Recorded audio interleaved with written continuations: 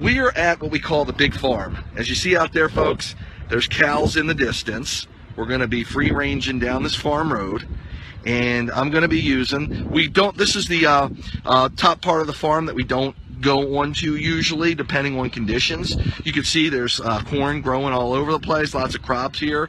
This is the ATV that I will be rolling on, and if you, by all means, hey Sherman, thanks so much for dropping by. I really appreciate it. And this is the dog bus, or better known as the dog van.